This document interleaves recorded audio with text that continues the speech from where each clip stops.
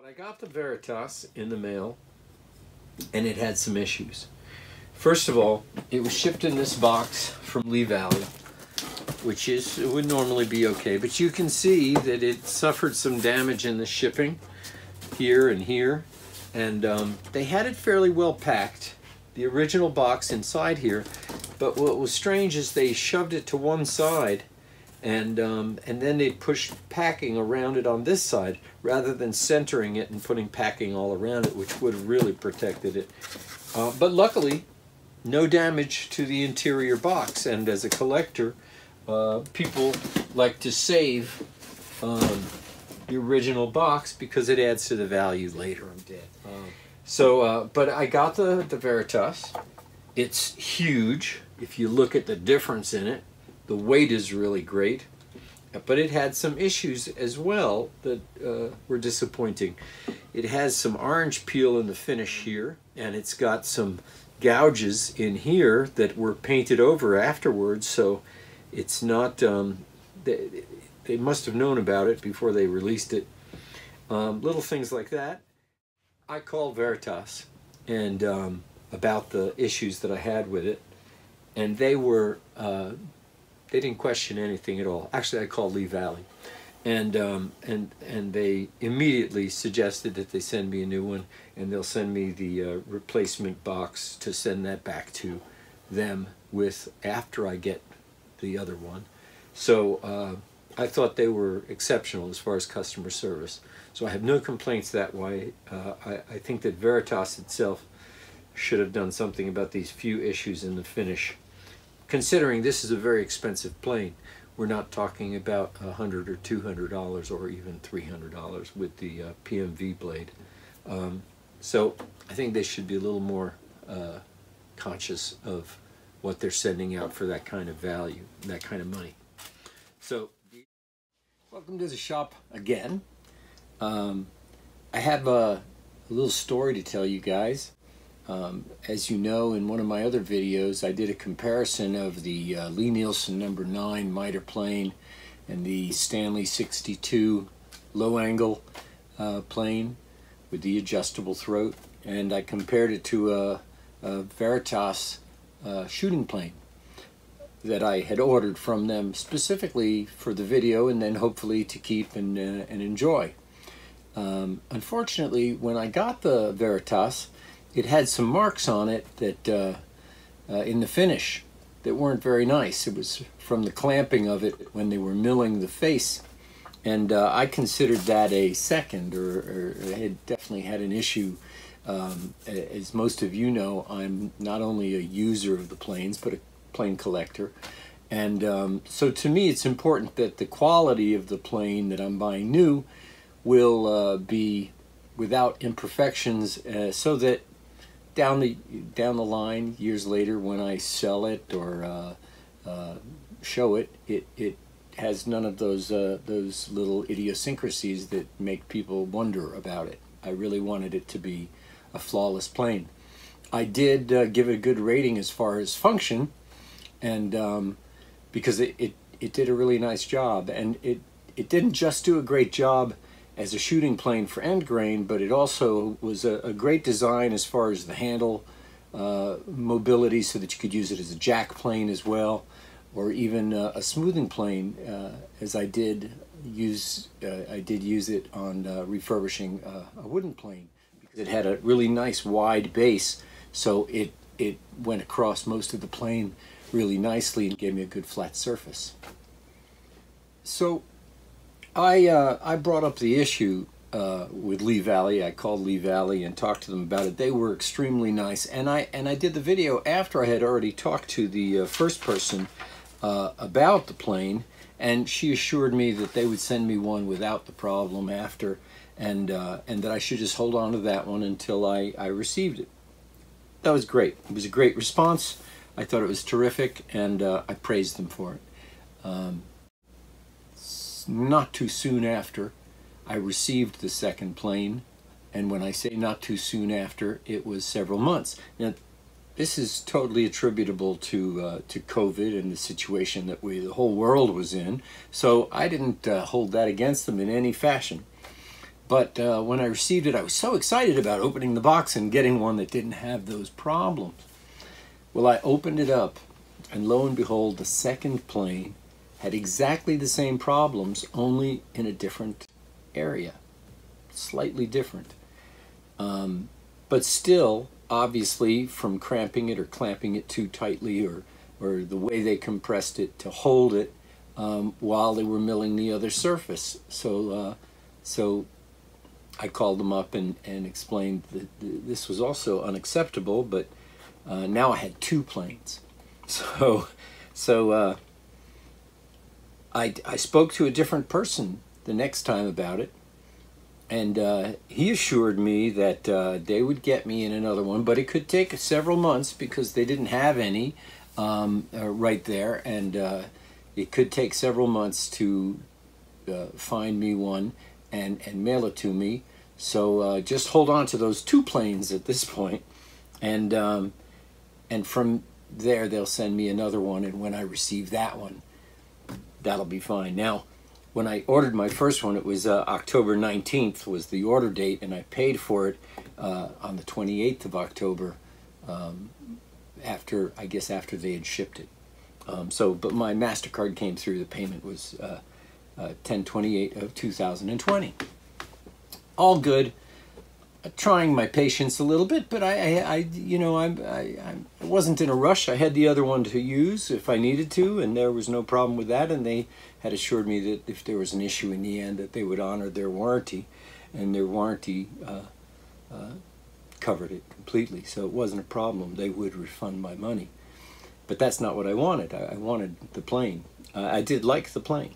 So I talked about this on two Zoom channels that I participate in, Bench Talk 101 and Plane Talk.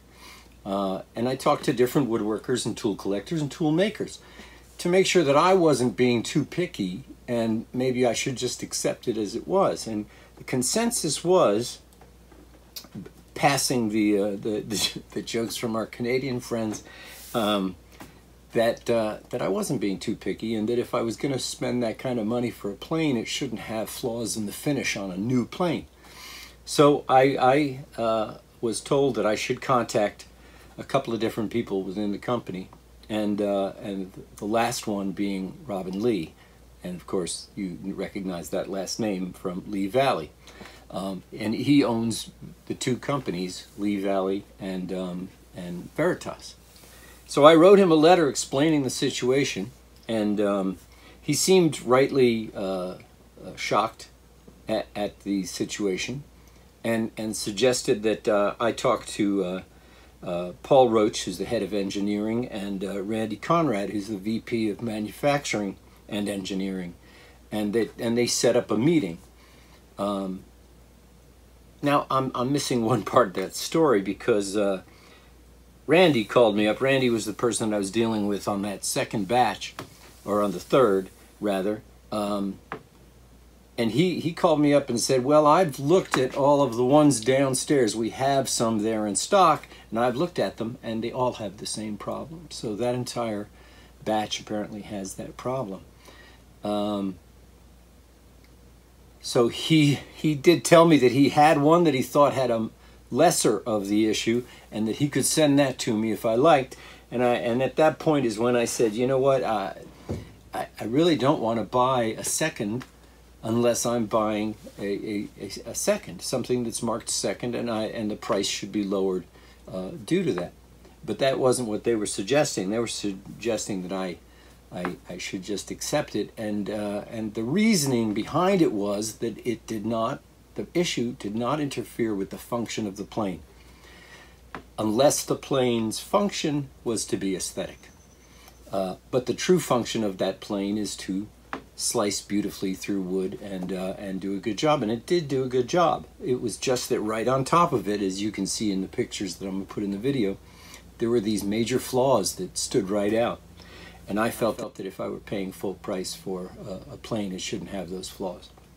So Robin Lee set up a phone call between myself, Randy Conrad, and Paul Roach, and we talked about the issues of the plane, and we had a really nice talk. It was very, very, I think, fruitful for Veritas, and I gave them my suggestions on a way to clamp it differently so that it wouldn't cause those damages. And they explained to me that they can't really discuss too much about their clamping process because that's private to the company, and I understand that completely. They're well within their not only rights but their guarded secrets for their company, that they should not share that with me. But I gave them my opinions. We had a really nice talk, I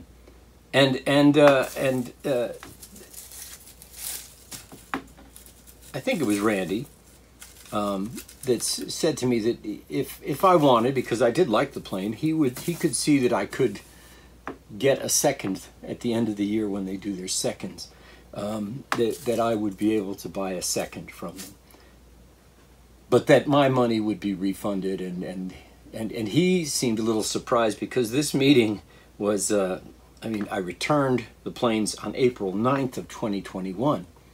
Remember, I bought them in October. I returned them in April of 2021. And May 11th, 32 days later, we had this meeting. 6.5 months after I'd ordered the plane originally. And I hadn't received my refund for it. So they had the planes. I didn't have my money back.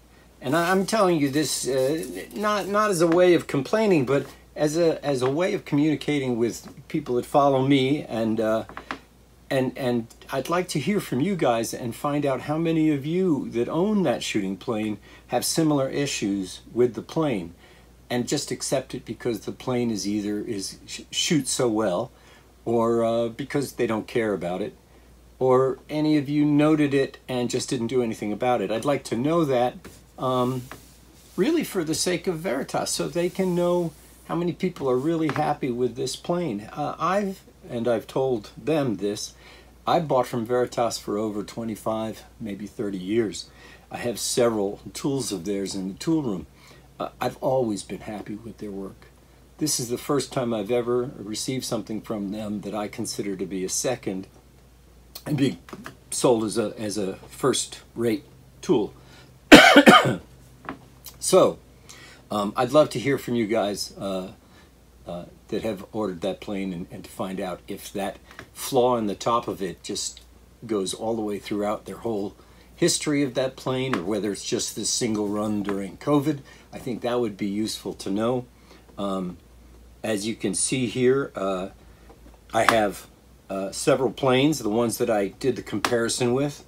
Another option of 5.5 that some people use as a shooting plane.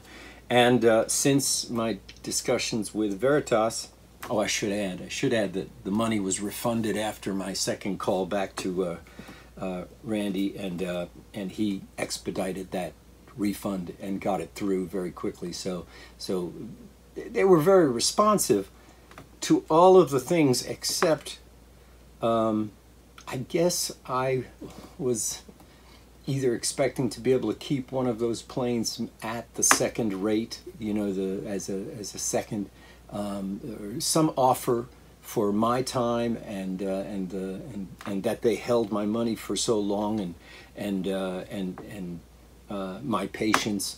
I thought there would be maybe some reward. The only reward, I guess, was that I got to use it in that video, and find that out. But I don't know. I think that there could have been something more. That being said, I'm going to do a video now about the replacement that I've gotten, and don't get me wrong, I will still order the Veritas shooting plane when they've solved that issue. I will be, if they let me know, I will be the first one to order it. Because I think it's an extremely well-designed, really, really nice plane. And I have nothing bad to say about them or their plane or their engineering. But that being said, as I talked to their engineers, they came at it from the thought processes of an engineer and not necessarily of an aesthetic art designer and somebody who concerns themselves with those aesthetic issues as far as the planes are concerned. Nothing wrong with that. But it is a concern for me because my background is in art direction, and my background is in the appearance of things as well as the functionality. So anyway, that's the story. They've got their planes. I've got my money back, and I'm disappointed, but I'm not sold against Veritas at all.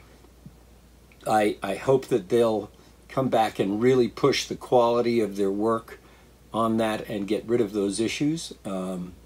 They could very well do an intentional raised surface on that plane that they could clamp to and not mess up their finish, or they could distribute the pressure from that whatever it is that they're holding that plane down with so that it doesn't compress the finish, or they could use magnetic holders. There are all sorts of other ways to deal with the issue and not damage the finish. And Stanley's been doing it for I don't know how long. But I went ahead and purchased this this Stanley 51, and that's what I'm going to do a video on. I built a shooting board for it. It works really beautifully. I would have done the same for the Veritas, but we know that story. But I felt like I needed to share it with you guys because everyone that I talked to on Plane Talk and on Bench Talk said that other people should beware. And like I say, I would really like to hear from you guys who have bought the same plane, whether or not it has the same issue or not. They assured me that this was not just a COVID thing with the difference in employees or something like that, and I thought maybe it was just that they had done the whole run had that issue, and they didn't want to lose too much money on it, so they were distributing it anyway as a first-rate product. I don't know. I'm not making a judgment on that, and I'm not going to spend my life whining about it. I bought a plane that I think does the job very well. I will buy that back from them at any time, and I hope you guys have a great day, and stick around. I'm going to do a video on the shooting board that I made for this plane, and maybe I'll add some other things. Thanks for watching.